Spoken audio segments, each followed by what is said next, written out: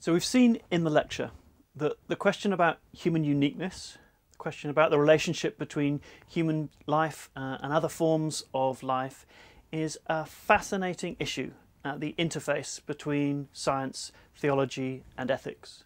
We've looked briefly at the question of the possibility of extraterrestrial life and the views of some that would present some kind of problem for a Christian or other religious understanding of the world.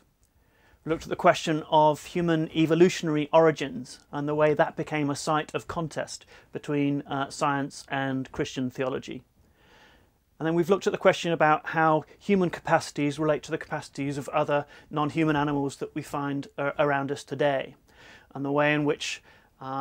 it's very hard, and much harder than we've previously thought, to establish the human difference, the difference that creates a boundary between human life and other kinds of life. I've also argued that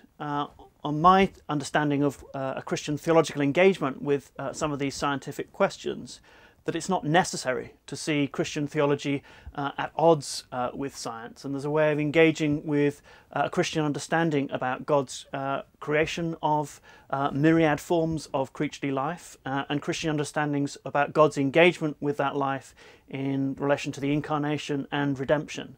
That means we need not necessarily be trapped with a Christian over-preoccupation with human uniqueness. And then finally, I've suggested there might be ethical implications to engaging with this question. That once we try to think seriously about our relationships with non-human life and the way in which we share important forms of life and have important attributes in common, both in a scientific and a theological context, we might be provoked to think differently about the current uses that we're making of animals. I hope you agree with me that these questions about the relationship between human life and other forms of life is a fascinating example of the way science, theology and ethics engage in conversation and dialogue. I really hope you enjoy your studies in the rest of the module and find this a really engaging question to pursue on your own.